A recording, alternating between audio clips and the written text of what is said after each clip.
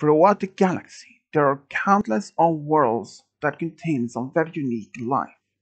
Some of the planets that some people may not even believe is even possible that kind of life that evolved. On one particular planet is the planet Oryx. The planet Oryx is a world located in other ring territories. Eventually, the planet would be colonized by humans, but at some point after they colonized the world, when the colonists discovered the native life form on the planet was something unusual, even something that they never even expected to exist. The native life form was by the name Shard, a silicon based crystal life form. The species was around 11 to 15 inches length, and it was something that they never even expected. The crystalline species shards is something that most people would not even expect to even exist. This was something it was taken from their imagination of a sentient life form. Even though the shards lives in colonies that can consist of hundreds or thousands individuals, and they all is connected to a group mind by their natural electromagnetic communication abilities. They even can reproduce themselves by growing a new shard directly from an adult one, and could live for millennia before they eventually will succumb to the end by natural erosion. And as it's unexpected, they've been living long life and not being able to move, but they are very patient and spend all their time in a slow thought process. Even the political decisions among the shards were made by mutual sentence, debating, which sometimes could take centuries to even conclude this final decision. Even when the human colonists on Orax discovered that the shards were sentient life, something that they never even expected to even exist, but they managed to develop a translated units which allowed this crystalline species to communicate with them by electromagnetic pulses to audible speech and vice versa.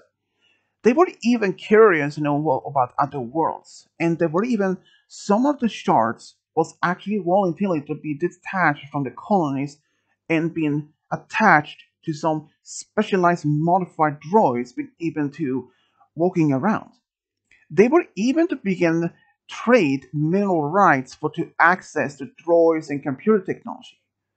And even though that this was something that unusual that most the sharks never even expected to be happening. But they even made contact with the Galactic Republic during this last few decades of existence. Even many of the sharks became ambassadors for the Galactic Republic. But soon, when the Galactic Empire came to power, some of them were actually destroyed. Even though that the shards is an inorganic life form, some of them were discovered to be force sensitive, and that was actually discovered by Jedi Master Aquinos.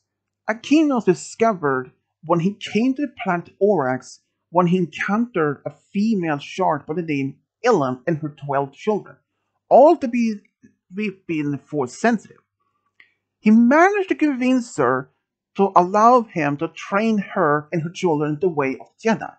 So he took them to the planet Duim, installed them in droid bodies, and trained them on the way of the Jedi, and formed the Iron Knights.